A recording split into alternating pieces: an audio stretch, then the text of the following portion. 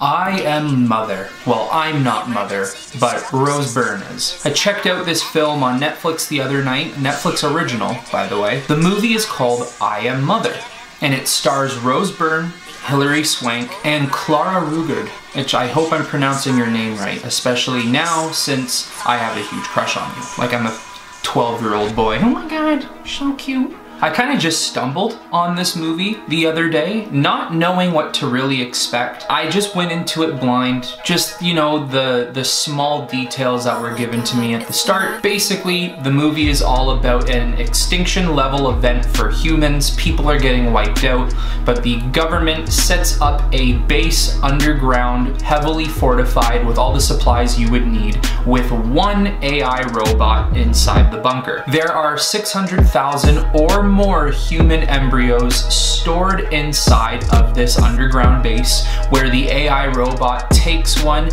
and begins to breed a new generation of humans. As we usually do, let's go to the database to look for statistics and rating details, otherwise known as IMDb. So the average rating for fan reviews, this has a 6.7 out of 10, and then on Metascore, this has a 64 out of 100. So after watching this movie, I think it is vastly underrated. Don't let the 6.7 kind of deter you. It is overall, even if you don't want to say it's great, fantastic, amazing, it is a good movie. If you're really looking for something to watch, I suggest you watch this film. Another thing I noticed after watching this movie, I have not stopped thinking about it for the past 2 days. I just think there's so much rich lore to what this universe could offer, and just the whole idea of human relationship with an AI robot, especially an AI robot that's not out to kill you, but is actually here to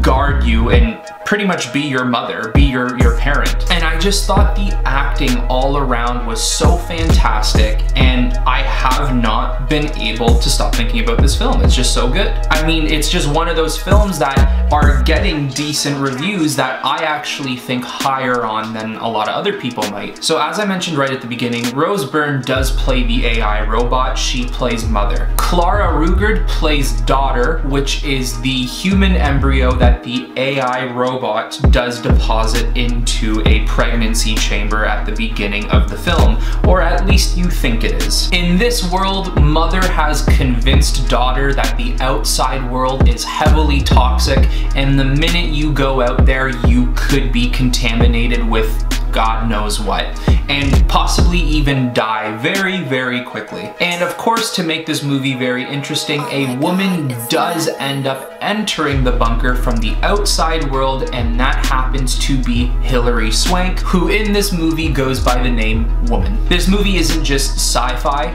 it has its share of thriller. There are very interesting twists that this movie does have throughout its hour 53-minute runtime. Some of those hints you can pick up on immediately, only if you're paying attention. And I will say for myself, I pretty much picked up on these twists and hints maybe about half an hour into the movie. I kind of figured what was going on, but still, the movie's atmosphere and tone did not deter me from being bored, from being like, well, I already know what's gonna happen now, I don't really care. The movie still draws you in because there is more. There's more to come, there's more to be expected, and it is just an overall interesting movie. The movie is heavily based on Mother basically teaching Daughter all of life lessons, all of math and English and doctorates and all that type of stuff. She's basically teaching Daughter to be the next perfect human, to start the next human generation. Throughout the film, she constantly promises Daughter that if she passes tests and exams, and if she's basically just following through with Mother's plan to become this all-time smart, powerful woman, that she will eventually allow her to grow their family. So then you'll have Mother, you'll have Daughter, and then you'll have all the other hundreds of thousands of children embryos that are based based inside of this bunker. As the movie of course goes along, bringing the introduction of Hilary Swank's woman character, you do end up finding out that there is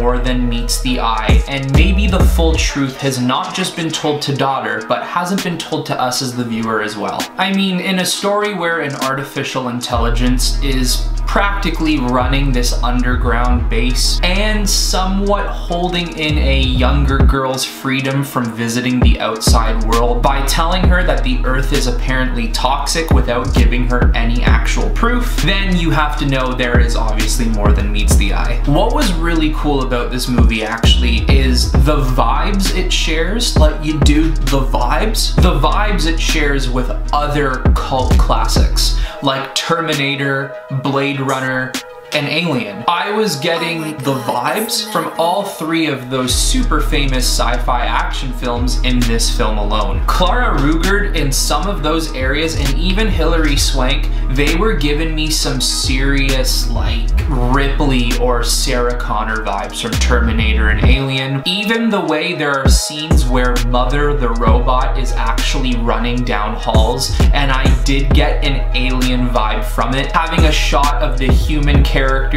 and then all of a sudden scanning over to the robot and the robot's like running down the hallway. It did feel very like alien horror type. And obviously, you know, the whole idea of artificial intelligence and robots coming from like Terminator, Skynet, or replicants from Blade Runner. But very interesting enough, the movie does actually have a full out call to Blade Runner's universe with the origami. There are multiple uses of origami in this film. The way that origami was used in very, very interesting but deep connected scenes to Blade Runner. Blade Runner always used origami to signify a bigger picture, something that you'd have to connect the dots and really dive into to figure out.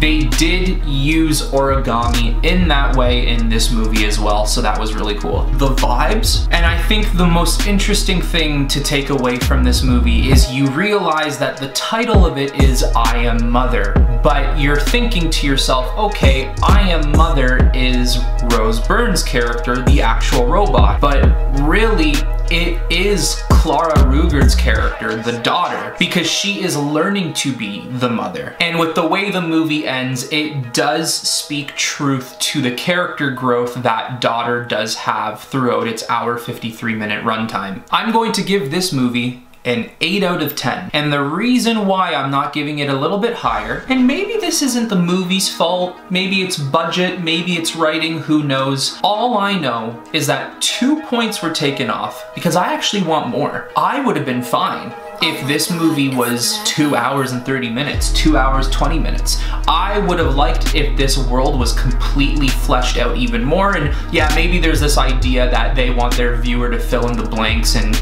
create their own version of what the world may look like. But I would have been okay for more lore from this story. I'd be okay with I Am Mother too. Hilary Swank, great actress, did a great job in this movie. Rose Byrne, I think she's vastly underrated. She does a great job in all movies she does, and she did a great job with voice acting here. Clara Ruuga, let me just say right now, not only were you fantastic in this film, but I want to see you in more. I want to see you everywhere now. And I see here that you're born December 5th, 1997. I'm born 1996. So I'm just saying, if you like older guys, I'm here. Just hit, you know where to find me. You know where to find me, hit me up. And you know, maybe me and you can make a sequel together called I Am Father.